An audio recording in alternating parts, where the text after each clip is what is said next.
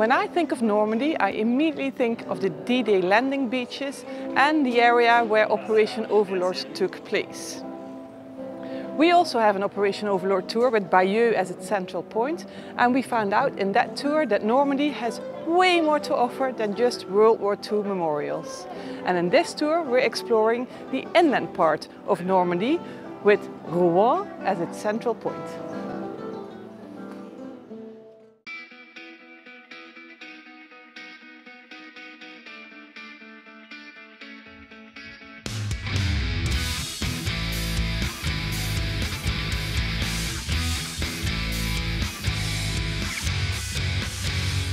Rouen is the capital of Normandy, and it's been a commercial thriving city because of its location at the River Seine, giving direct access to the sea.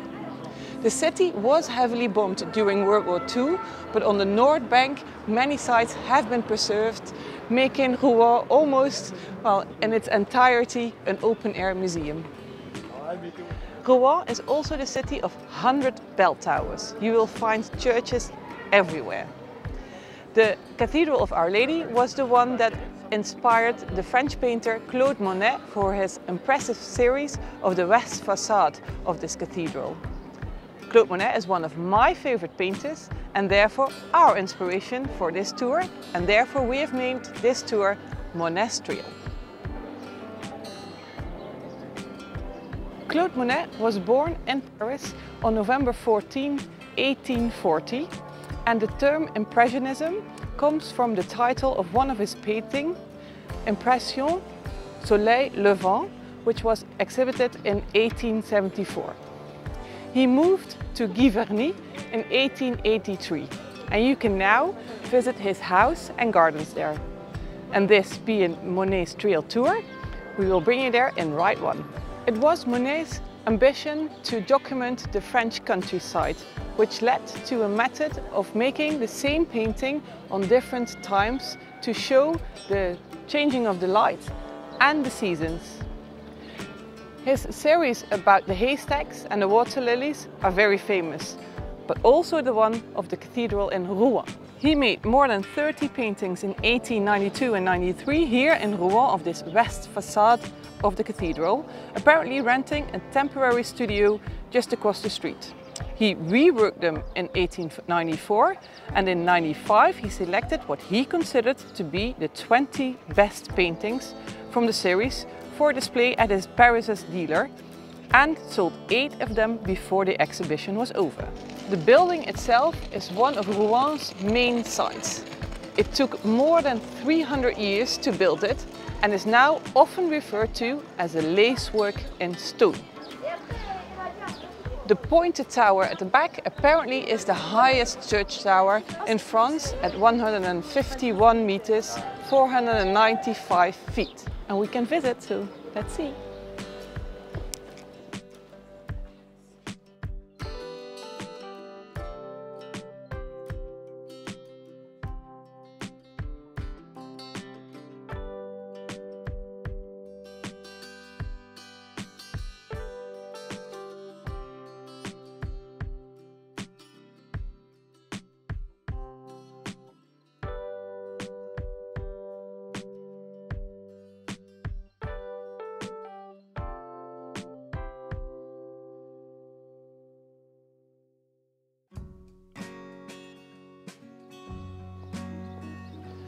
Rouen is a very pleasant city where you will find mainly medieval buildings.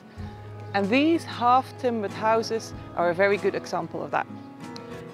The structure is mainly made of oak wood, which came from the forests surrounding Rouen.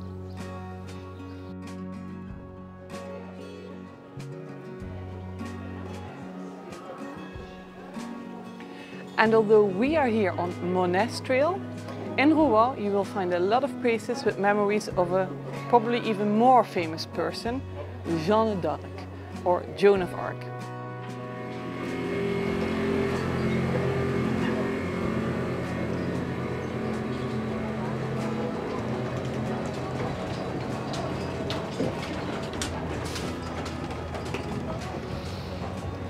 Here in the Rue de Saint-Romain you can find the Historial Joan of Arc, where you can get to know everything about this young French illiterate peasant girl who got to be a heroine in the 15th century, here in the former Archbishop's Palace, where the trial took place, condemning her to death by fire.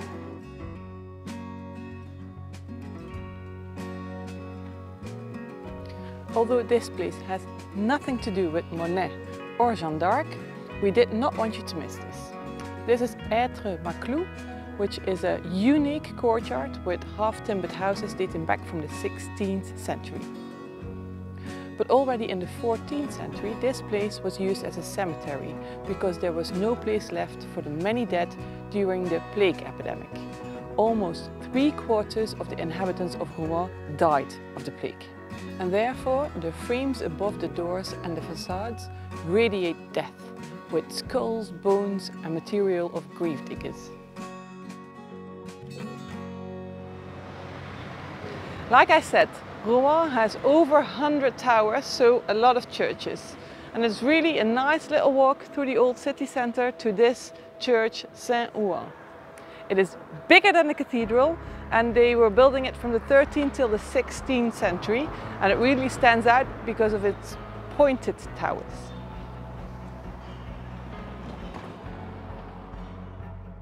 Also, just outside the pedestriated area of Rouen, you will find the last remaining tower of Philippe Auguste's castle. It now holds an escape room, but it is said to be the tower where Jeanne d'Arc was imprisoned, awaiting her trial.